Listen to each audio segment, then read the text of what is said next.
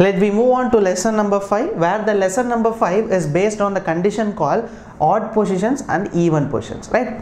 Let me move on to the first question, friends. How many ways the word detail be arranged in such a way that vowels should occupy only odd positions? So friends, similarly a word is given that is detail, and our target, the vowel should only occupy the odd position. So according to the condition, we need to say how many ways the word can be written. So friends, listen carefully. We know that totally 1, 2, 3, 4, 5, 6. There are 6 letters in a given word. And just 1, 2, 3, 4, 5, 6. So 1, 2, 3, 4, 5, 6. And they are talking about vowel should occupy the odd position. Just see how many vowels are there, friends. So the vowels are E, A, I, right? So the vowels are E, A, I. So friends, this three vowels, that is E, A, I, should occupy only odd position. And see how many odd positions are there. So 1, 3 and 5.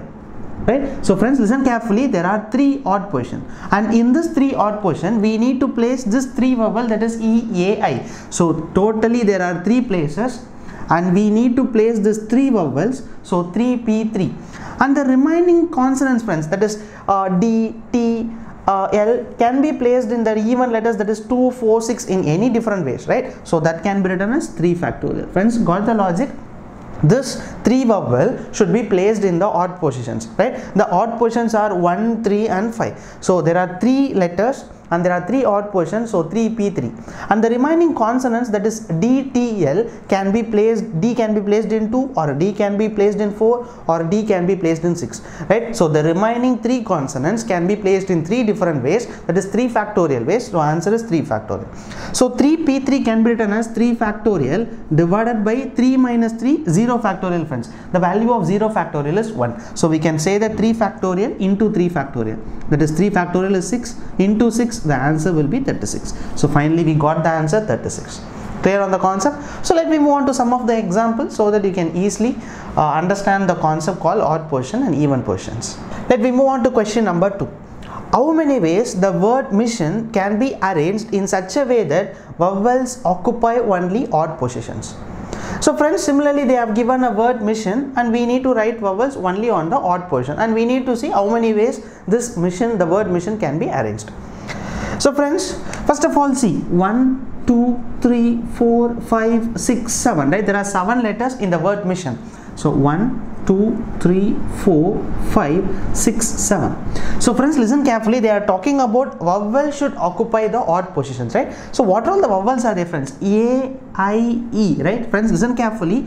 A, I, E is the vowels, and the remaining are M, C, H, N are the consonants, right? How many odd positions are there? 1, 3, 5 and 7. Friends, listen carefully. There are 4 odd positions, right? In this 4 odd position, we need to place only 3 vowels.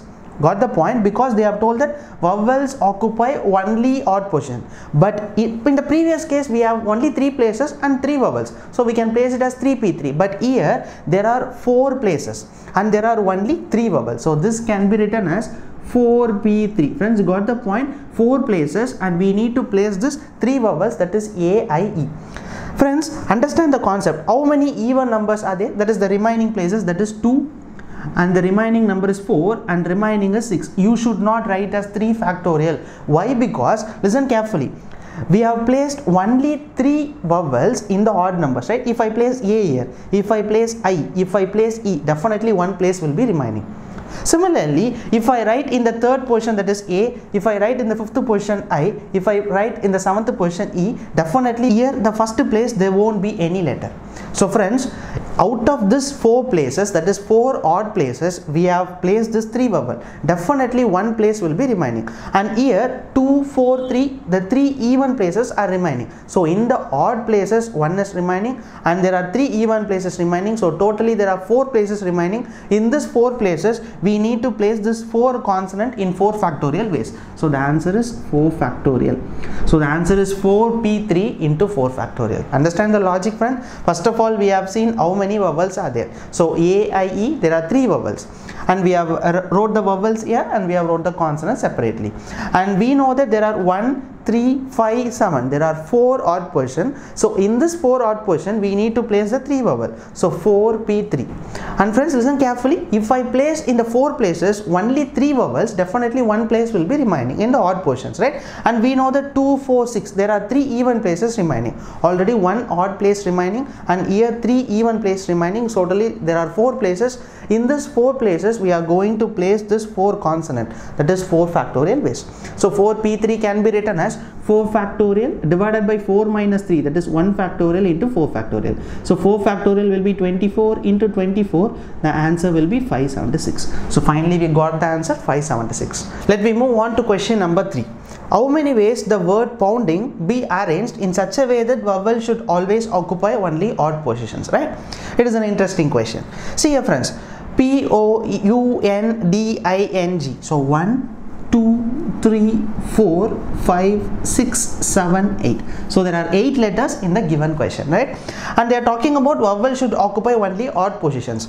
Just see what all the vowels are there. U, O, U and O, then I, right? So there are 3 vowels, that is O, U and I. What about the remaining consonant, that is P, N, D, N, G, right? So these are the remaining consonants. We need to place these 3 vowels in the odd positions, right? See how many odd positions are there? 1, 3, 5 and 7. Totally there are 4 odd positions. In these 4 positions, we need to place this 3 vowels. So this can be written as 4P3. So friends, if in these 4 places, if I place only 3 vowels, then definitely one place will be remaining, right? And see how many even places are there. So 2, 4, 6 and 8. So totally there are 4 even positions remaining. We already know that 1 odd position remaining. So totally there are 5 places remaining. In this 5 places, we are going to place this 5 consonants, that is P, N, D, N, G. So the answer is 4P3 into 5 factorial. But you should not stop here. Why? Because in previous 2 cases there is no repeated letters, but in this case where we can see 2 times n, whenever you find any repeated letter, divided by 2 factorial. Why? Because there are 2 times n is repeated. According to rule number 1, that is lesson number 1, if any letter is repeated, right, divided by the corresponding factorial, right? So friends, the concept is always remember that just see how many odd positions are there and how many vowels are there. So in this odd position we need to place this vowel. If any place is remaining, just finally count and write the total factorial should be placed from the remaining letters. So friends, similarly we know that 1, 3, 5, 7, there are 4 odd positions but only 3 vowels, that is 4P3. Definitely 1 odd position will be remaining, and here 2, 4, 6, 8, there are 4 even positions remaining. Already 1 position is remaining, so there are totally 5 positions are remaining. So in this 5 positions we need to place this 5 consonant, that is 5 factorial ways. But in previous cases there is no repeated letters, but in this case where you can find 2 letters are repeated, that is n, so divided by 2 factorial. So after solving this you will get an answer. I hope you have enjoyed this lesson number 5. Just kindly go and watch all the lesson. You will be definitely strong in the concept called permutation.